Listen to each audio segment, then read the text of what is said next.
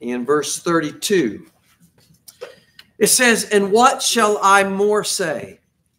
For the time would fail me to tell of Gideon and of Barak and of Samson and of Jephthah, of David also and Samuel, and of the prophets, who through faith subdued kingdoms, wrought righteousness, obtained promises, stopped the mouths of lions, quenched the violence of fire, escaped the edge of the sword, out of weakness were made strong, waxed valiant in fight, turned to flight the armies of the aliens." You know, in verse 32, you have a little window. You know, this chapter sort of moves chronologically. You see verse 4, you have Abel. Verse 5, you have Enoch. Verse 7, you have Noah. And it's just he's sort of walking you through in order certain characters of the Bible. And you have Abraham and Isaac, and then you have Moses. And all of a sudden in verse 32, he lands you in one verse in the book of Judges. And he mentions some folks in this verse. And in this list in verse 32 is someone you almost never hear mentioned. And that is Barak. Barak. And so that takes us to Judges chapter 4. Would you turn with me to Judges chapter 4?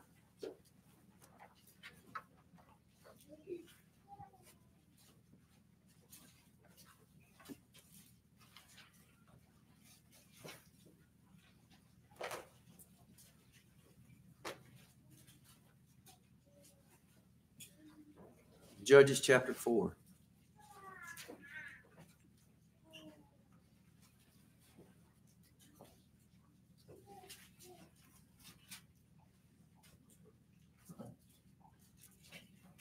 And the children of Israel did evil in the sight of the Lord when Ehud was dead.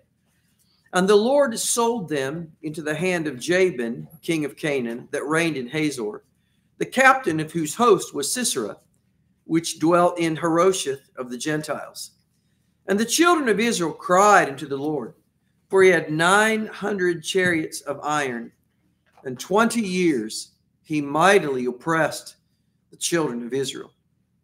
And Deborah, a prophetess, the wife of Lapidoth, she judged Israel at that time.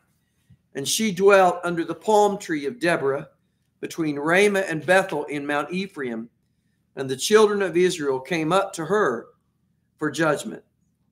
And she sent and called Barak, the son of Abinoam, out of Kadesh Naphtali, and said unto him, Hath not the Lord God of Israel commanded, saying, Go and draw toward Mount Tabor, and take with thee 10,000 men of the children of Naphtali and of the children of Zebulun. And I will draw unto thee to the river Kishon Sisera, the captain of Jamin's army, with his chariots and his multitude, and I will deliver him into thine hand. And Barak said unto her, If thou wilt go with me, then I will go. But if thou wilt not go with me, then I will not go. And she said, I will surely go with thee. Notwithstanding, the journey that thou takest shall not be for thine honor, for the Lord shall sell Sisera into the hand of a woman. And Deborah arose and went with Barak to Kedesh. And Barak called Zebulun and Naphtali to Kedesh. And he went up with 10,000 men at his feet, and Deborah went up with him. Now Heber the Kenite, which was of the children of Hobab, the father-in-law of Moses, had severed himself from the Kenites and pitched his tent unto the plain of Zaanaim, which is by Kedesh. And they showed Sisera that Barak, the son of Abinoam, was gone up to Mount Tabor. And Sisera gathered together all his chariots, even 900 chariots of iron. You know what that's like? 900 chariots. We read that. You got to consider a couple things.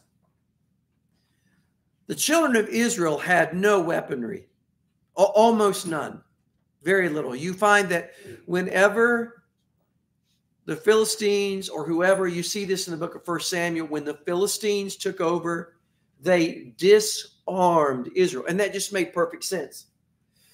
You find in one place it says the only guys that had swords in the whole camp of Israel was Saul and Jonathan. So, you know, Israel, by and large, any weapons that they have are they're homemade and handmade. You know, it's like in the 1600s. Somebody mentioned this the other day. You know, I know some of the martial arts are rooted in Buddhism and all that stuff. You know, but they aren't all. One of the forms of karate that came out of Okinawa in the 1600s came about because the government disarmed the Japanese people. And so the people in Okinawa decided, well, we'll make do with what we have. Now, a lot of you guys know what nunchucks are, you know, and I'm just illustrating a point here. You know, those two things with the rope in between, I think they're actually illegal. That's because they're so deadly. You know what those were? That was a rice harvesting tool. The government took their swords. The government took their spears. But they still had their tools. And there were several other weapons that came out of Okinawa during that period that are still used today in martial arts. And they were farming implements. Well, you know what's going on here? The Holy Spirit keeps bringing up they had 900 chariots of iron. Israel had no chariots. You know what it would be like? It'd be like, you know, Hananiah decides to round us all up and take us to battle. And he rounds up all the churches in Alberta. And, you know, there's about 10,000 of us. And we say, where are we going, Hananiah? He says, we're gonna face the army. And we go out to the battlefield and there's 900 tanks sitting there. And we're like, thanks, Hananiah. And we're standing there with our rice harvesting tools. That's what's happening here in this passage. It's like 900 tanks. And all they've got is their farming tools. Any way you look at it, if Israel even has a chance, it's going to be a miracle of God Almighty. So let's keep reading. Verse 13. And Sisera gathered together all his chariots, even 900 chariots of iron, and all the people that were with him from Harosheth of the Gentiles into the river of Kishon. And Deborah said unto Barak, up. She's saying, get with it. It's time. Up. For this is the day in which the Lord hath delivered Sisera into thine hand. Is not the Lord gone out before thee?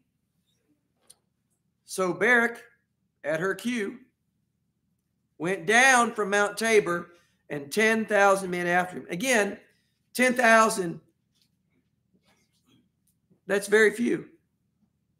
Gideon thought he was doing good when he had 30,000, and God whittled him down to 300.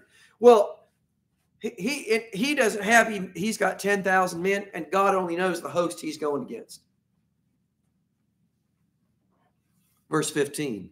And the Lord discomfited Syria. In other words, all of a sudden, in the enemy's army, for some strange supernatural reason, everything starts coming apart at the seams.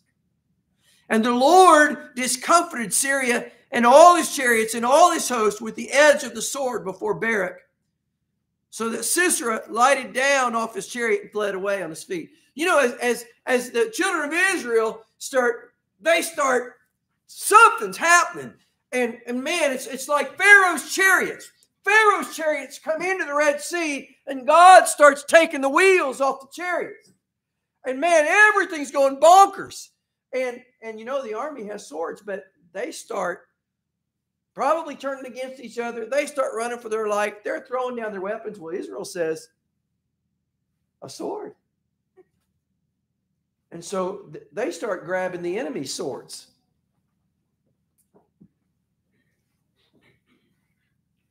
And the Lord discomfited Sisera and all his chariots and all his hosts with the edge of the sword before Barak, so that Sisera lighted down off his chariot and fled away on his feet. But Barak pursued after the chariots and after the host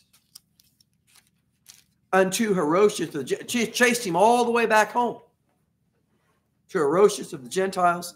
And all the host, people haggle about the word all. And all the host of Sisera fell upon the edge of the sword. And what did all mean? And there was not a man left. Howbeit, Sisera fled away on his feet to the tent of Jael, the wife of Heber, the Kenite. For there was peace between Jabin, the king of Hazor, and the house of Heber, the Kenite.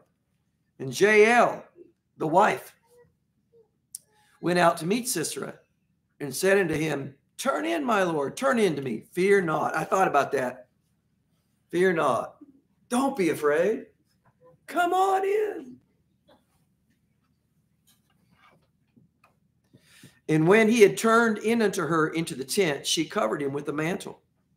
And he said unto her, verse 19, Give me, I pray thee, a little water to drink, for I am thirsty. And she opened a bottle of milk and gave him drink and covered him. Again he said unto her, Stand in the door of the tent, and it shall be, when any man doth come and inquire of thee and say, Is there any man here? That thou shalt say, No. Then Jael, Heber's wife, took a nail of the tent and took a hammer in her hand and went softly unto him and smote the nail into his temples. You know, you wouldn't get a second shot at that. Can you imagine how much force was behind that blow? And you know, those nails, they weren't little plywood nails. It was a tent peg. He's sleeping. Remember, they have oppressed Israel for 20 years. She doesn't know that God is in this, and this is going to turn out wonderful. She's probably going to die over this deal. But she doesn't care. She said, this has went on long enough. She sneaks up with that tent peg, and she hammered him. I mean, if the first tap didn't work, she was dead. She hit that sucker so hard in the temple. One blow was all it took.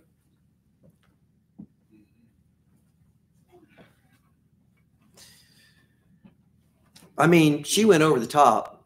Look at verse 21.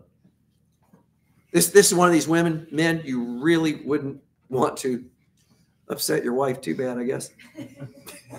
This woman had potential.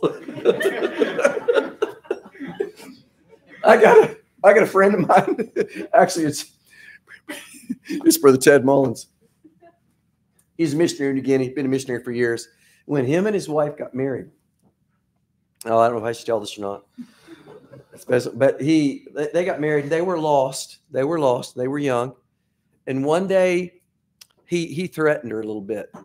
They were lost. And she looked at him and she said, if you ever lay a hand on me, she said, I'll wait till you're sleeping. And she said, I'll hit you with the cast iron so hard you won't wake up. And apparently Ted thought she was serious because he never did it again. That's this woman right here. You didn't mess with this woman. Verse 21. Then Jael, Heber's wife, took a nail of the tent and took a hammer in her hand and went softly unto him and smote the nail into his temples and fastened it into the ground. Man. Wow. For he was fast asleep. Where, you know what? I figure, I don't know that it went all the way through on the first swing, but she killed him on the first swing. And then she thought, I'm just going to pin him to the ground. Wham! Wham!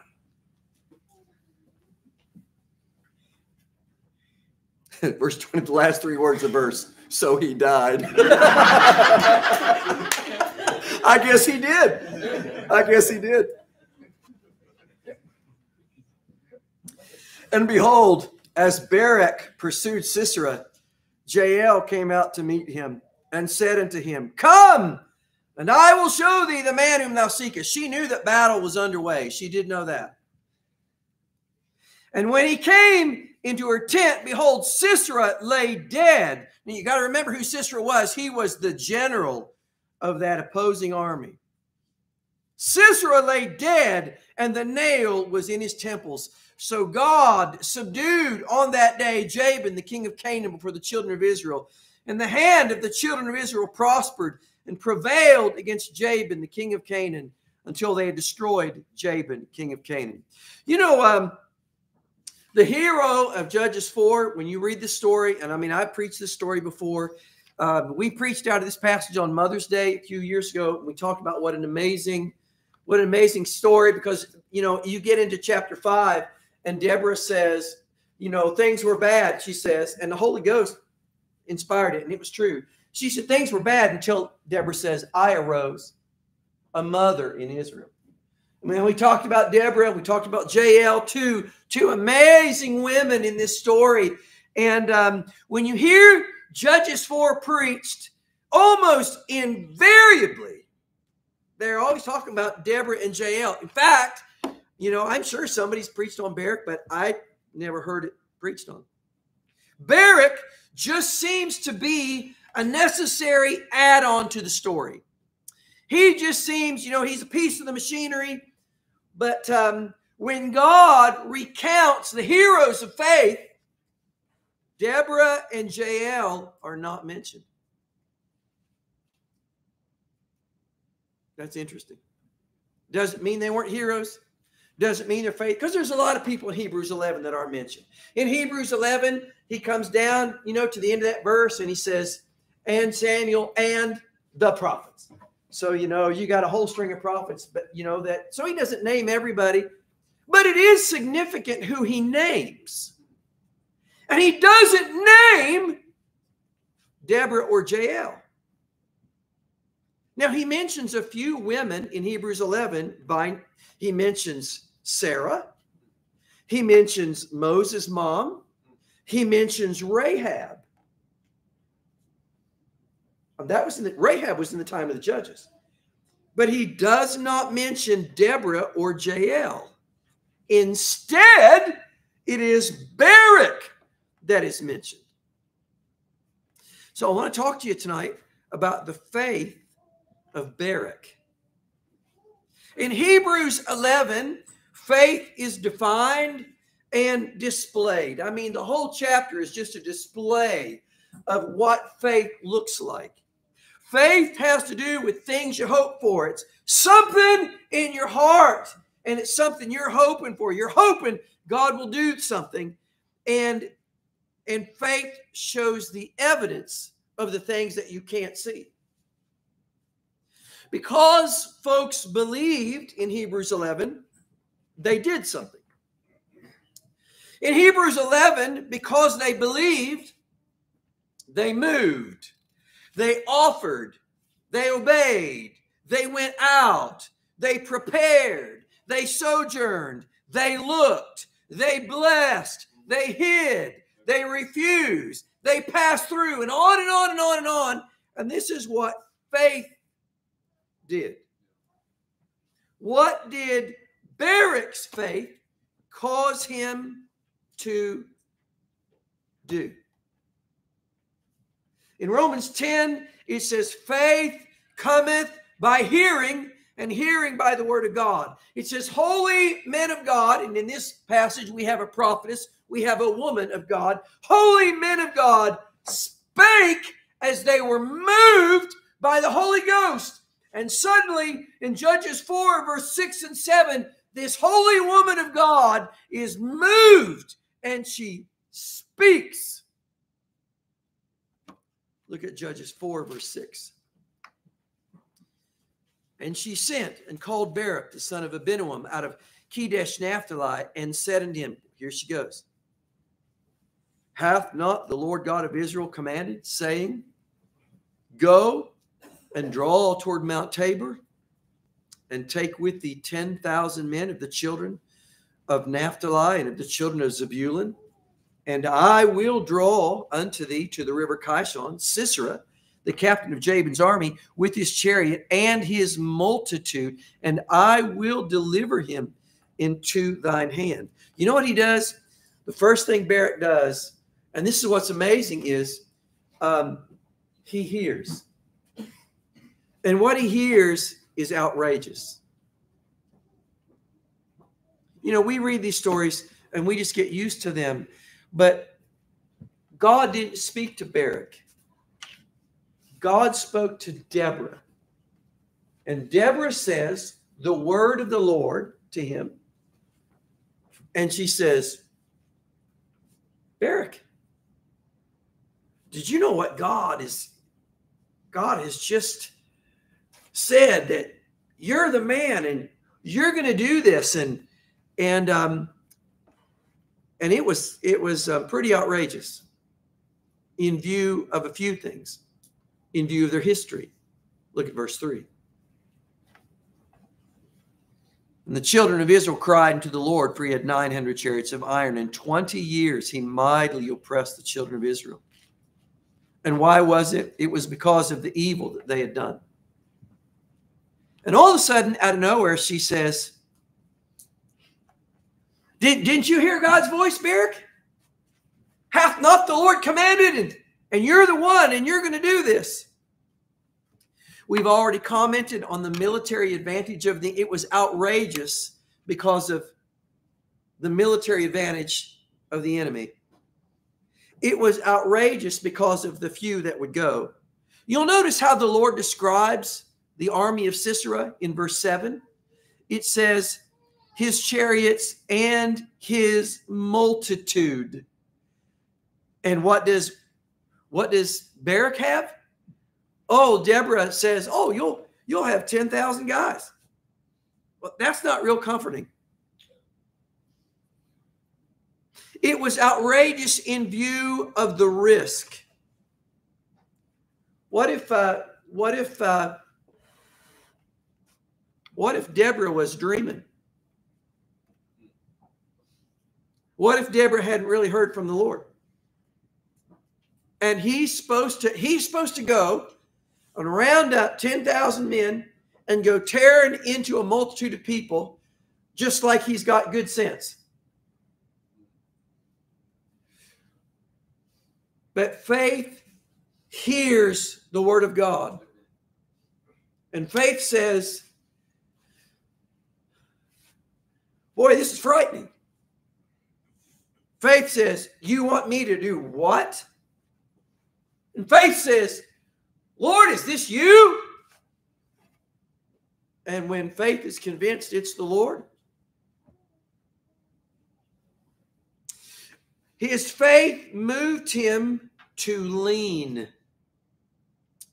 Look at verse 8. And Barak said unto Deborah, if thou wilt go with me, then I will go. But if thou wilt not go with me, then I will not go.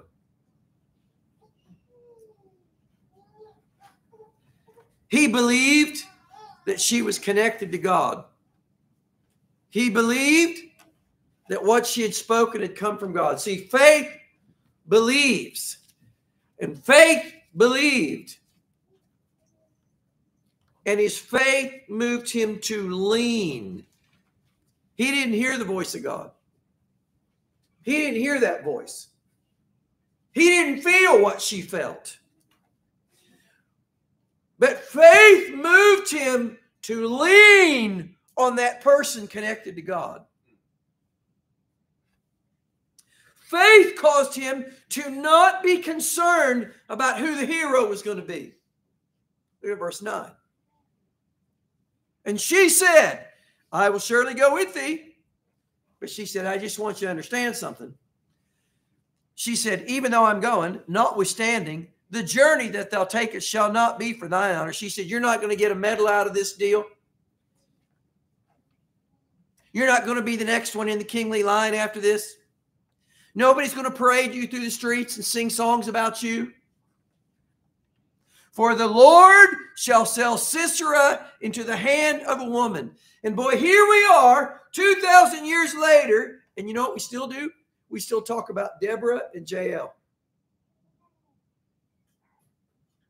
Deborah said, I'll go with you. But she said, you just got to understand, you're not going to be the hero. Faith said, Lord, I can do this. I'll do this for you. And I don't care whose praises they sing. Somebody said a long time ago, the Lord can do great things when he finds someone who doesn't care who gets the credit.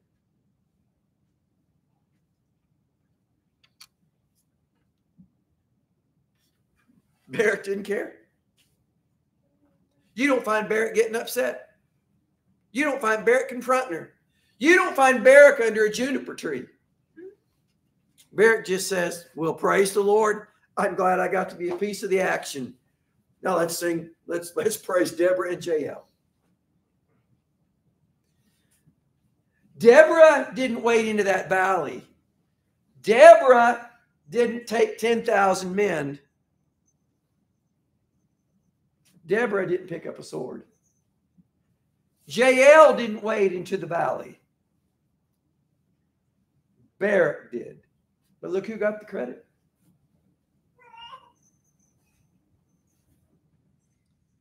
Faith caused him to speak.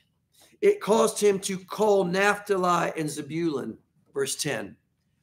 And Barak called Zebulun and Naphtali to Kedesh. He could do whatever. But when he suddenly started calling Zebulun and Naphtali, he's calling them to battle. And now he is committed. Now he's committed. It's interesting. It shows up in the Psalms. And it shows up in 2 Corinthians. It says, I believed, and therefore have I spoken. Faith caused him to speak. Faith caused him to expose himself to the enemy's attention. Look at verse 12. And they showed Sisera that Barak, the son of Abinoam, was gone up to Mount Tabor. He had scouts watching, and they said, oh, looky there. We've got a rebel on our hands. He's got a crowd of men with him.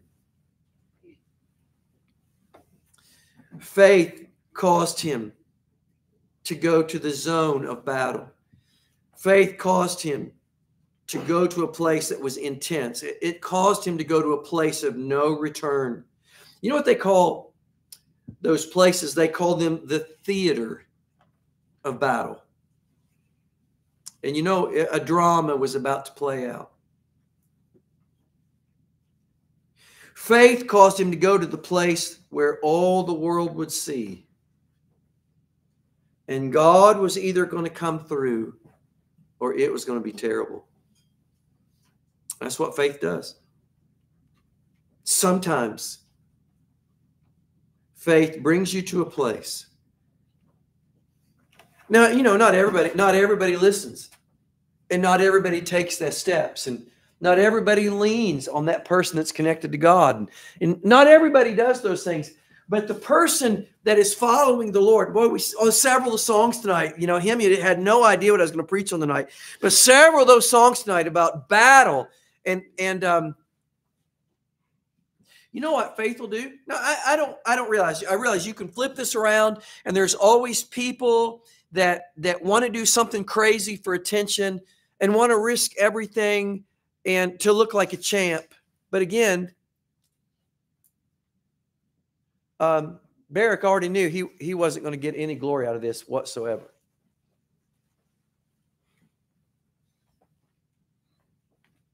God was going to come through, or it was going to be terrible.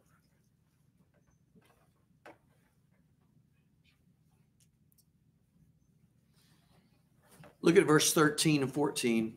And Sisera gathered together all his chariots, even 900 chariots of iron, and all the people that were with him, from Aroshus of the Gentiles into the river of Kishon. And Deborah said unto Barak, Up, for this is the day in which the Lord hath delivered into thine hand is, now watch, is not the Lord gone out before thee? Deborah was feeling something and seeing something, but Barak was not seeing it. Faith moved him to right then trust that the God that he could not see was actually doing something. Elisha and his servant there in 2 Kings, the servant comes out one day and the city is surrounded by the enemy's army, and the enemy has come to get Elisha. And the servant comes in and he says, "Alas, master, what shall we do?" He said, the city is compassed with the chariots of the enemy. And Elisha prays and he says, "Lord, open his eyes." And it says, "And the Lord opened the eyes of the young man, and he saw. And the mountain was full of horses and chariots of fire round about Elisha." Elisha could see it, but the servant could not. But it was still very real, still very true. Elisha was not worried. He knew that in the invisible world, God was right there, right then. And faith moved Barak to believe that though he could not see it, that God was moving right then. Look at verse 16. But Barak pursued after the chariots and after the host. Man, he starts winning this battle. In verse 15, the Lord steps in and he's at work, and God gives Barak the upper hand, and they start to win against this massive multitude, which the Lord had promised the children of Israel long before, that 5 of you will chase 1,000, and they were seeing it. But he's not just content to win that battle and just, okay, they're running, we've killed a bunch of them, we're on top now, we're good to go. No, faith caused him to pursue. Faith caused him to pursue to the last man. I mean, Barak believes that God has spoken to him. Barak was not given a number. Barak just believed, I'm supposed to finish this job. And he is going to pursue it as far as God will let him pursue it. And God says, we'll just go right to the last man on this one. He leaves nothing undone. He will not stop short. This year, and already this year, God has spoken to some of you about some things that he wants you to do this year. Some things that need to be done different. Maybe he spoke to you this morning about a decision you need to make. And you know what your temptation is going to be? It's going to be sort of half do it and get halfway through it. You get half the blessing and you feel good. It's going wonderful. And it just sort of fades out. Will you pursue? Faith says, I'm going to see this thing through to the end. Man, we're off to a good start. Let's just keep it going. Faith pursues. Jael wasn't pursuing anything.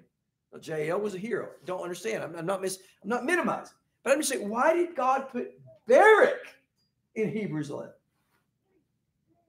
Deborah wasn't chasing anybody down with a sword that we know of. I mean, she was there with Barak somewhere nearby, and she was hanging around. But you don't read she picked up a sword. I think if she had, God would have mentioned it, because he tells us about Jael. If Deborah had picked up a sword, he'd have told us.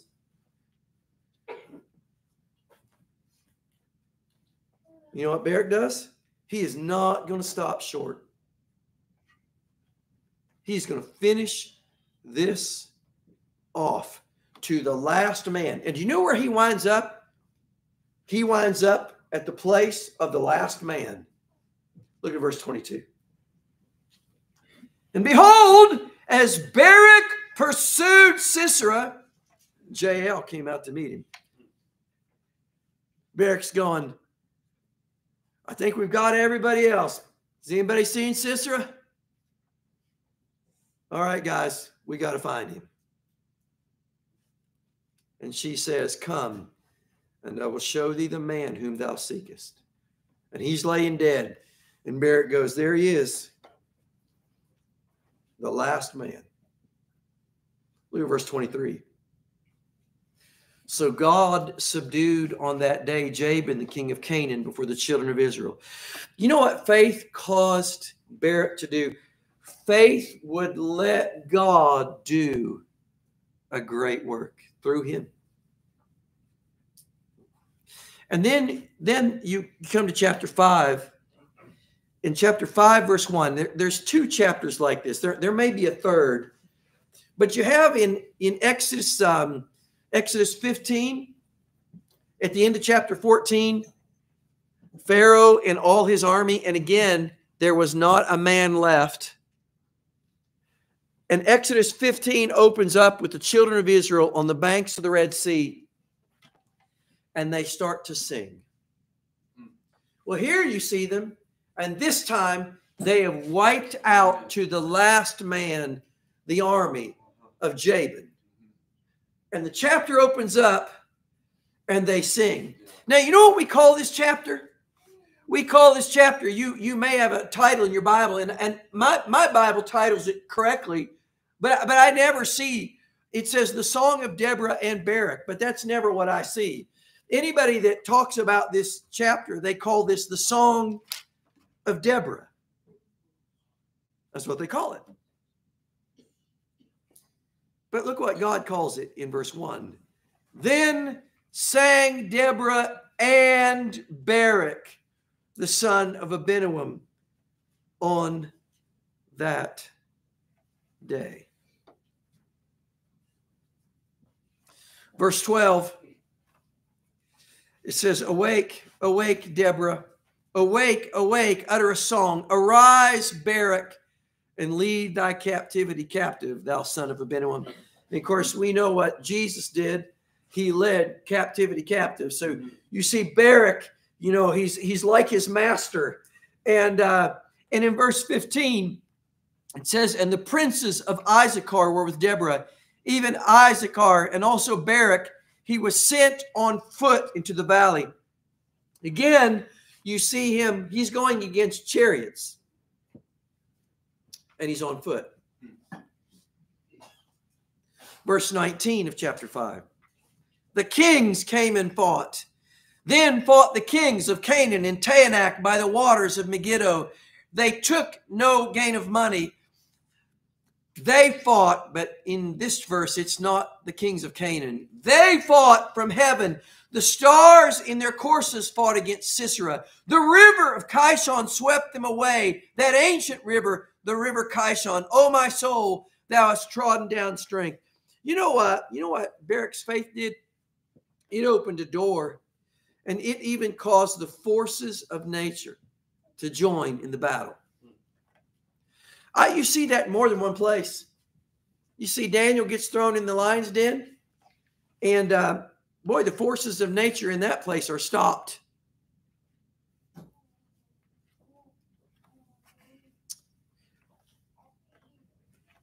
That's what faith does. So, if God be for us, who can be against us? Amen. The Lord said in another place, is there anything too hard for me? We opened up with Hebrews 11. And in verse 33 or 34, I can't remember which one it was, it says, by faith they, and here's what you see in this Judges 4 and 5. By faith, these men. It doesn't say the whole army had faith. No, it says Barak had faith. Joshua had faith. Moses had faith. One man had faith. And what did he do? David. They subdued kingdoms. So if their faith can subdue a kingdom, how much more could our faith subdue some aggravations? How much more could our faith subdue some of our bad habits and subdue our past and subdue our baggage and subdue our body and subdue our pessimistic outlook and subdue evil spirits and subdue walls? Some of you, no doubt you see walls in front of you, and some of those walls may really be legit. They may be hard and fast and big, and they may have been built years ago, and you've tried to storm that wall, and you've never gotten over it. But David said, by my God, I have leaped over a wall. Leaped! By the way, David's there. How did he do it? By faith. He believed. He leaned. He moved. Help me out. What's the name of that missionary that went into East Germany? Rick Weimer. Rick Weimer, quite a number of years ago, when the wall was still up between East and West Germany,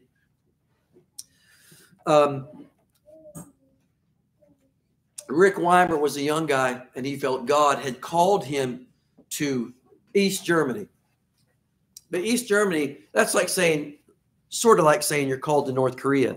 It's like, can you imagine raising support, and he was trying to raise support, but hardly anybody would support him because they said, well, if you're going to go to Germany, go to West Germany. He said, no. He said, I don't mind going to West Germany, but he said, I may have to start there.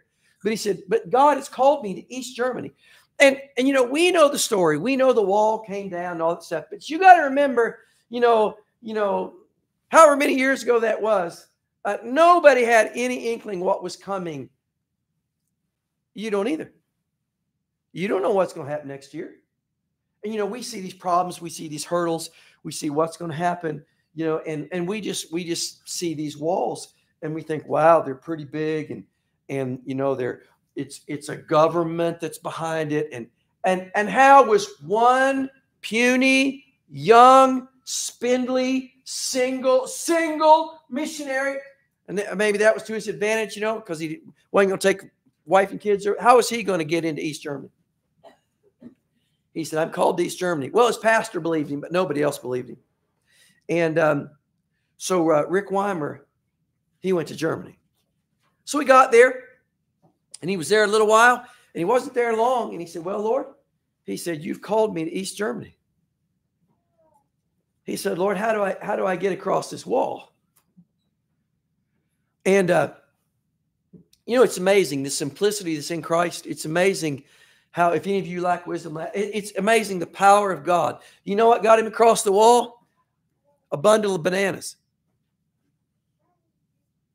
Bundle of bananas. It didn't take a pole vault because they would have shot him dead. If he'd have tried to climb over, they would have shot him dead. If he'd have tried to ram the barrier, they'd killed him. But he showed up with a big bundle of bananas one day. And he comes up to the border guards and he said, I want to go into East Germany. And the border guard said, for what? And he said, I want to preach on the street over there. And they said, you want to do what?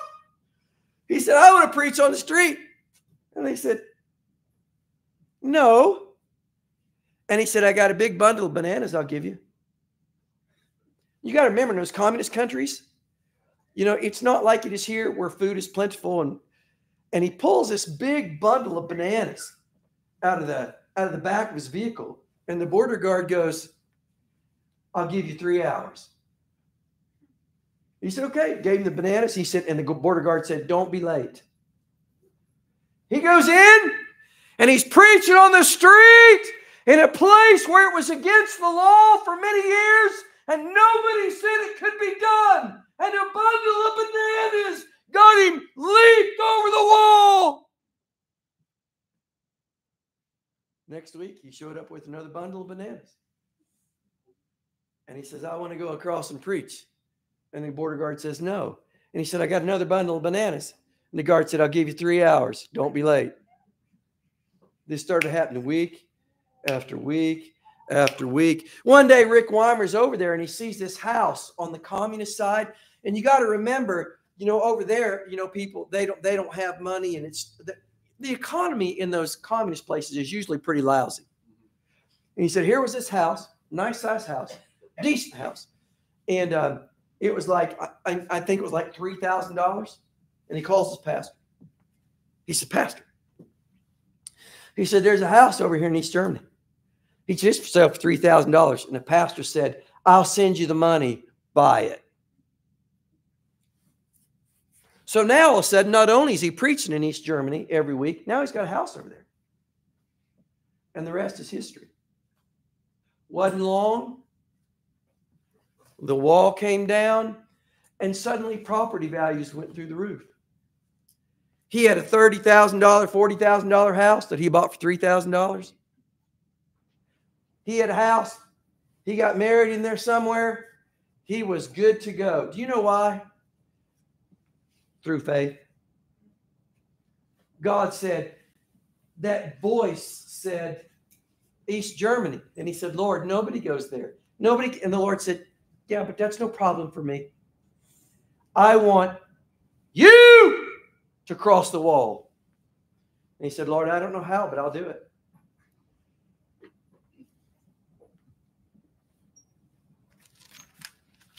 Who through faith, they subdued a kingdom. A kingdom. If they can subdue a kingdom through their faith, I think we can subdue the problems that are looming in front of us. I think through faith, we can subdue the excuses and the things that have been pestering us and all the things that are robbing our joy or whatever. Through faith. He said, time would fail to tell of Gideon and of Barak.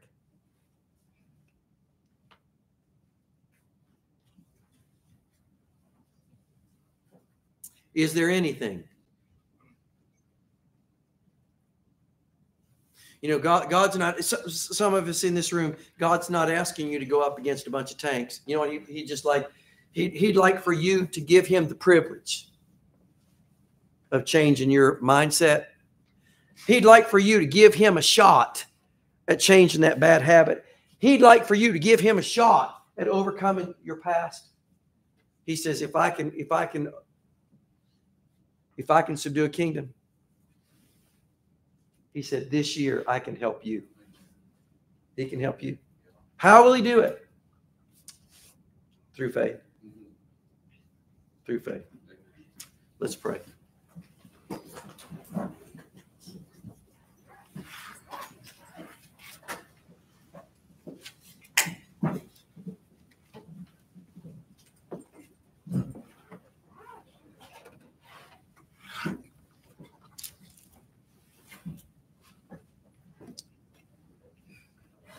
Lord, we pray you'd help us all this year. Lord, we've all got ground that we need to take. And some of us, Lord, we got ground we need to retake. Lord, we love you and we love your book. And Lord, no doubt there are spirits, Lord, that are posted at our doors. And Lord, they oppose us and they haunt us. And Lord, we've got bad habits. We've got all sorts of things. But Lord, through simple faith, Barak subdued a kingdom. Lord, would you help us? Lord, we sang that song a while ago, and it says, ask the Savior to help you. Comfort, strengthen, and keep you. He is willing to aid you. He will carry you through. Lord, would you help us? Lord, we know you will. But Lord, would you help us?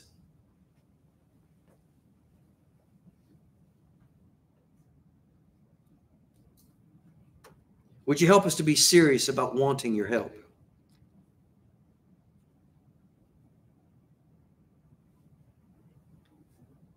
Lord, may this be a year of real victory. And Lord, even in this room tonight, Lord, Maybe there's things that are coming to people's minds, Lord. Would you help us all to know that you are more than up to the challenge, Lord.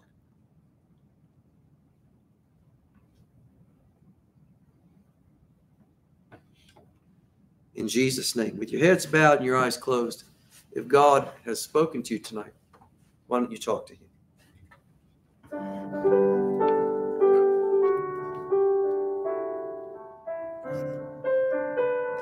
The song she's playing is called Jesus Never Fails.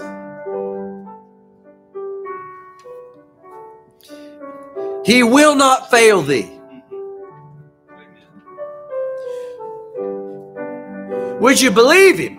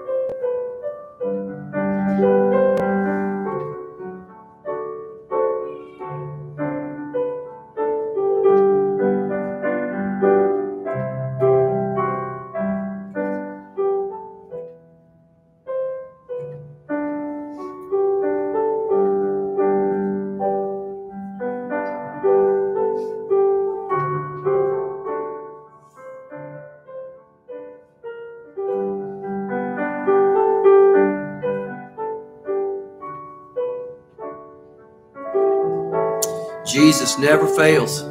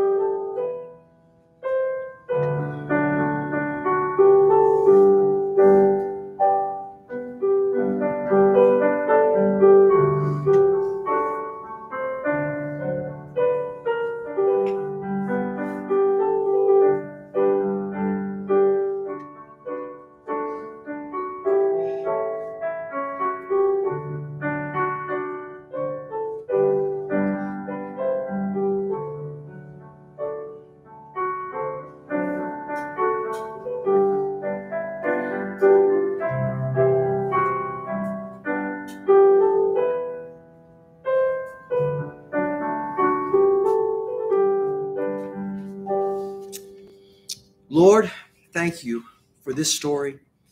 God, bless it to our hearts. Help us, Lord, to realize, Lord, with you, all things are possible. Lord, I can do all things through Christ, which strengtheneth me. Lord, make that a reality in our hearts and our thoughts. God, may it not leave us, Lord. In Jesus' name, amen. You're dismissed.